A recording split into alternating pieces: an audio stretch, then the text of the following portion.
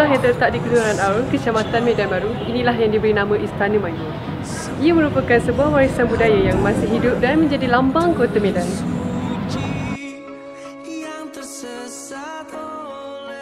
Istana Maimoon telah diwarnakan oleh warna kuning dan hijau sebagai warna utama yang melambangkan kedaulatan dan agama Islam. Gaya seni bina Istana Maimoon merupakan campuran gaya seni bina Belanda dan Sepanyol. Corak seni bina Belanda dapat dilihat pada reka bentuk pintu dan tingkap yang lebar dan tinggi, manakala gaya seni bina Sepanyol dilihat pada bentuk pintunya.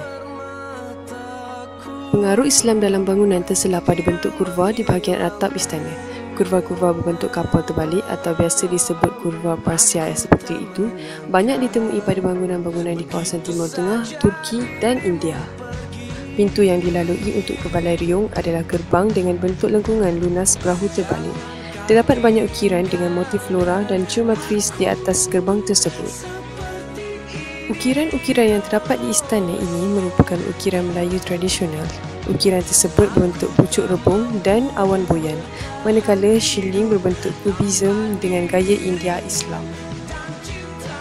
Pengaruh gaya seni bina Timur Tengah dan India dapat dilihat pada atap kubah yang terdapat hiasan bulan sabit. Pengaruh seni Islam juga tampak pada ornamen-ornamen atau ragam hias pada bangunan istana yang berupa hiasan bunga-bunga dan tumbuhan yang berlekuk-lekuk dan dibuat daripada cat minyak. My name is Utama. Where are you from? I'm from Belgium. Belgium. Yeah. Belgium. Thank you. Can I ask your opinion, your perception about the temple? Yeah, I think it's very beautiful because I never visited a temple in Indonesia, so it's my first one. And I have a friend that I met here in Indonesia, and he told me about the history of the temple. And now I understand it. So yeah, I think it's very beautiful.